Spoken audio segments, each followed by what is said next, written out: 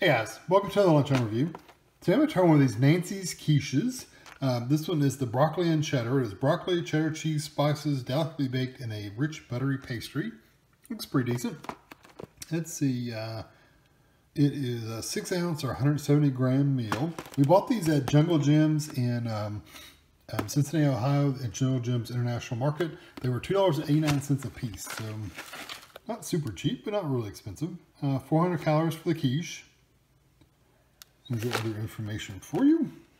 Okay, you can do this in the oven. Of course, we're not going to, but you can. You leave it frozen, cook thoroughly. Yeah.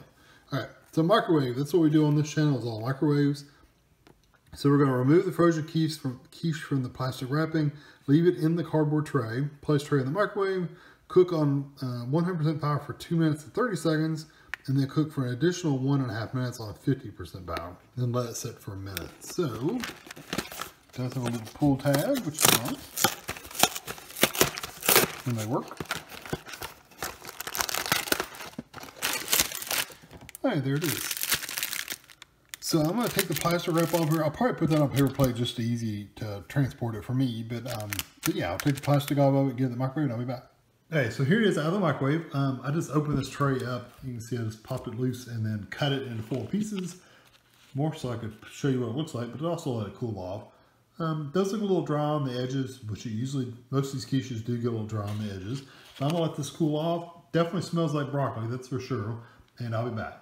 Okay, I gave it just a minute to cool off, not very long at all.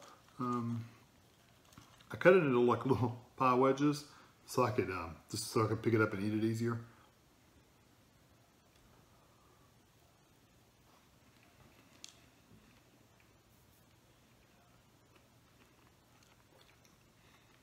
You for sure get a lot of broccoli in there. You can see quite a bit of broccoli in there. You get the texture of the broccoli, like the stems and the floret part. What's funny is it really doesn't taste really strongly of broccoli.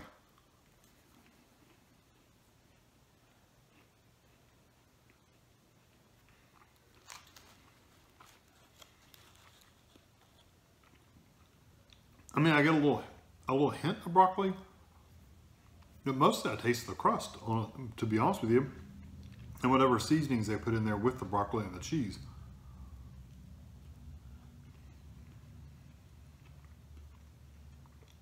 Touch of onion, I believe. Yeah, you really don't get you really don't, or it's onion powder or some kind of oniony flavor. You really don't taste the broccoli very strong. I mean, it's there, but it's not like, ooh, broccoli. It's really a light flavor, actually. It's a little boring, to be honest with you. I wish it had a stronger broccoli and cheese flavor. It's mostly just literally the spices and the crust is what I taste. The backside is a little tough, a little drier back on the side. You can see it's kind of rubbery looking. Not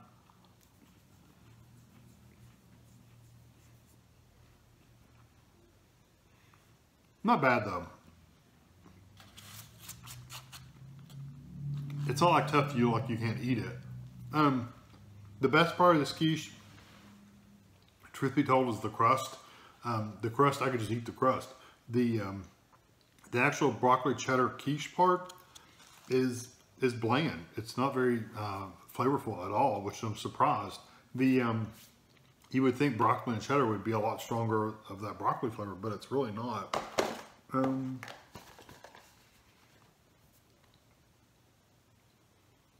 And broccoli is like one of the top ingredients, although I really don't taste it a lot.